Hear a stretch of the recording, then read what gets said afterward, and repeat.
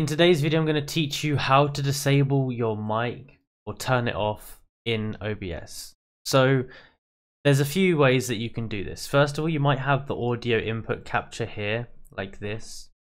What you can do is you can come into the audio mixer here and look which one is making the noise. So this one here, you can see as I talk, it goes up and down. If you wanted to, you could go to the settings here and you could hide it, or you could go to properties and turn it off, or you can go here and you can just turn it down like this.